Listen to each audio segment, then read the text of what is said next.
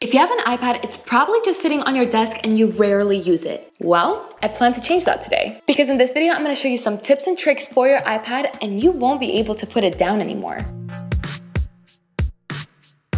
If you've ever wanted your iPad to be more like a MacBook with multiple resizable windows like these, with iPad OS 26, it's possible. To enable this feature, swipe down from the top right corner of your screen. This will open up your control center. Here, look for the new button, which is the multi-window button, and tap it. Once enabled, all your app windows become resizable, which is so cool because we've waited for so long for our iPads to be able to do this. Also, if you swipe down from the top of an app's window, you will see a MacBook-style menu bar with things like Files, Edits, Format, View, Window, and Help. You'll also see this traffic light controls from which you can close the app, hide it, or make it full screen. You can literally open up to 12 apps and have them all on your screen. Now that the multi-window is set up, let me show you a quick trick to split screen your iPad. Before, it used to take a few clicks to split screen like this. But now when you have two apps open, all you have to do is just flick one of them to the left and the other one to the right. It will snap into a split view automatically and resize itself to fit half of the screen. But what if you want to have 4 apps perfectly arranged like this? Well, no problem. Open up 4 apps that you want to use, then press and hold the new MacBook style traffic button that appears at the top of your window. A menu pops up with different layout options. Tap the 4-way arrangement icon to instantly place 4 windows symmetrically on your screen. Now, have you ever wished that your favorite website had an app that you can just tap on? Well, let me show you how you can create that app yourself. Open Safari and navigate to the website that you want to save as an app. For example, I'll go to esrtech.com. From here, tap the share button at the top of the screen, then go to More and select Add to Home Screen. Here you can rename it if you want and then just tap Add. Now instead of opening Safari and typing the URL every time,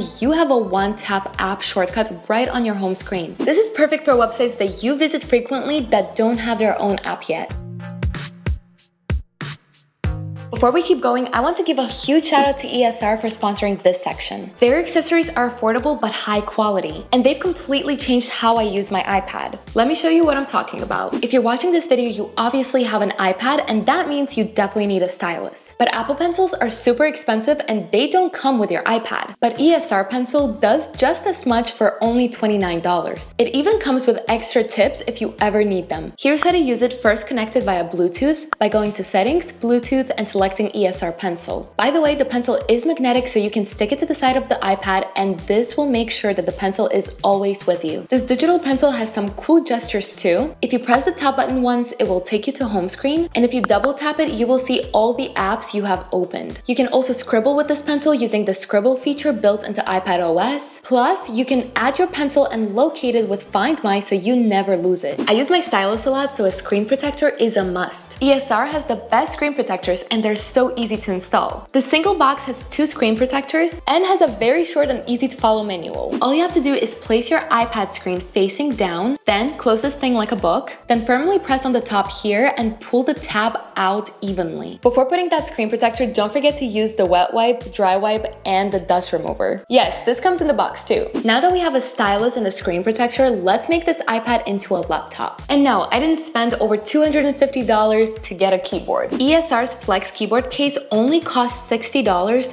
and does everything you need and more. This isn't just a keyboard, it's literally a protective case too. So just place the iPad inside, then pair it via Bluetooth similar to the ESR stylus. It has a trackpad so you can tap, scroll, zoom, and swipe with 4 fingers through opened apps. You can also detach the whole keyboard and still use it. And if you just want to use your iPad as a regular iPad, keep the keyboard detached, flip it, and that's it. Now it's in a perfect position for gaming, drawing, or handwriting in notes. Thanks again to ESR for sponsoring this section. Links to those products are in my description if you want to get them yourself. Now let's get back to the rest of the iPad tips and tricks.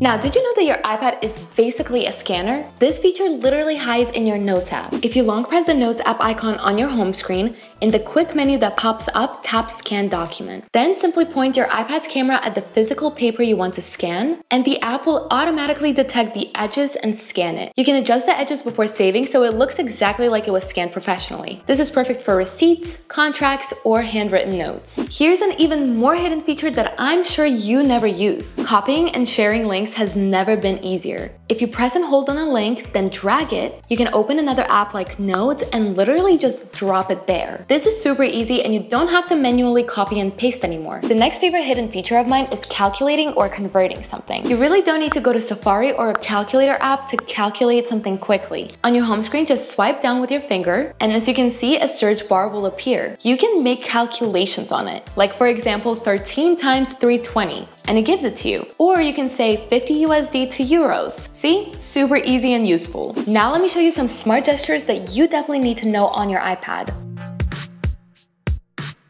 Typing on a big keyboard sometimes just isn't that comfortable, especially if you're using just one hand. Luckily, you can shrink the keyboard and move it wherever you want on the screen. To do this, simply place 2 fingers on the keyboard and pinch inward. It shrinks down to a small floating keyboard, and now you can drag this tiny keyboard anywhere on your screen. And this definitely makes it easier to type with one hand or when multitasking, because the regular big keyboard literally takes up half of the screen. By the way, you can still use the small keyboard as a trackpad to move around the text more easily and make edits. To return the keyboard to full size, just pinch outward with 2 fingers. This simple gesture just makes the iPad so much better. Another cool feature is with your digital pencil. If you ever need to write a quick note while doing something else on your iPad, you do not need to switch to the Notes app every time. All you have to do is just grab your pencil, swipe from the right corner of your iPad, and quick notes will appear. Here you can write down your notes or ideas, and then when you're done, you just close it. I found this feature super useful when I was in a meeting and I had to quickly write down a name and a phone number. I just went like this,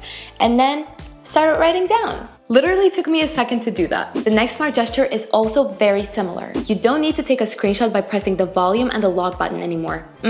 With your digital pencil, you can quickly swipe from the left side of the screen and it takes a screenshot. But if you're on keyboard and don't want to use a pencil for screenshot, just press and hold the Command, Shift, and number 4 buttons, and it will take a screenshot. Also, you can capture the whole web page. Just tap the full page option that appears on top of the screenshot preview. This lets you save the entire web page in one scrollable image, and you don't need to take multiple screenshots. And by the way, when you save it, you can find it in your Photos app ready to share or annotate. Now, do you switch between apps like this? Do not do that anymore because I have a smart gesture that will save your time. Just place your 4 fingers on the iPad screen and swipe left or right. This gesture cycles through your recently opened apps smoothly, letting you jump back and forth. Now let's talk about some customization features because these will blow your mind. If you're tired of static wallpapers, iPadOS 26 lets you create dynamic ones with a tap. Find a picture that has a person, an object, or an animal on it, then press on the share button and click on Use as Wallpaper. Here you will see this little button, it's called Spatial Scene. This feature literally makes your wallpaper feel 3D and alive. Next, if you tap on the clock on the lock screen, you can finally change its size. You can make it large and make it float behind an object in the wallpaper. This new liquid glass font adds a sleek, semi-transparent look that blends perfectly with your wallpaper. And you can actually do even more on your lock screen. As you can see, we have a little portion where widgets can go. If you press on it, you will see options like weather, calendar, battery, and a lot more.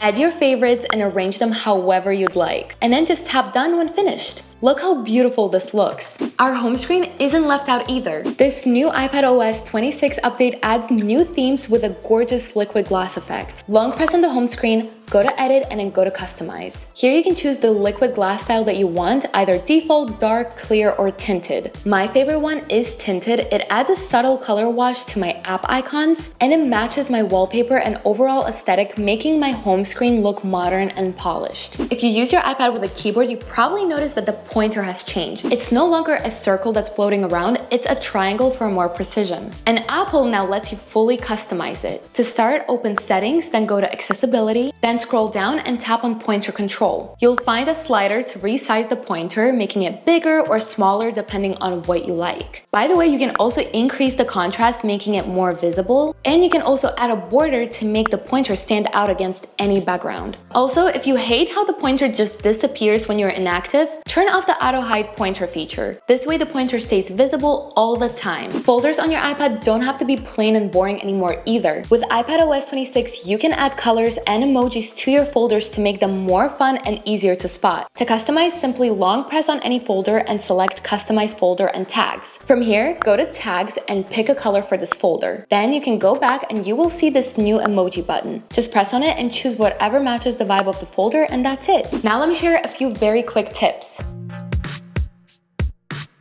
Ever notice how your iPad's battery just drowns after a few years? Well, let's make it last longer. If you go to settings, tap on battery, and then go to battery health. Here you will see limit to 80%, so just press on it. This setting will make your iPad stop charging at 80% to reduce battery wear over time. This is perfect for those who keep their iPads at home. But if you take your iPad somewhere one day and you need it for that whole day to last, just turn off that feature for that day, charge it to 100%, and you'll be good. The next quick tip is playing video games on your iPad with a controller. This is literally how I play video games on my iPad. I just pair my Xbox controller to my iPad via Bluetooth. It's very easy to connect it and takes about 10 seconds. Now I can launch games like Fortnite or Call of Duty and enjoy playing my video games on my iPad without the iPad on-screen controls, because those are literally the worst. Journaling on your iPad got easier too. No more using Notes app or third-party journaling apps for your digital journal. iPad now has its own journal app that comes with iPad OS 26. It supports photos, text, and handwritten notes. So it's perfect for daily journaling or planning. And by the way, you can have multiple journals. So if you want to have different journals for different things, you can do it now. And that's it. Those were all the tips and tricks for your iPad. If you didn't know at least 3 of these hacks, give this video a like. And if you didn't know at least 7 of these, then subscribe to my channel. And if you didn't know at least 15 of these tips and tricks, make sure to comment. Thanks to ESR for sponsoring this video again, and I'm signing off till the next one.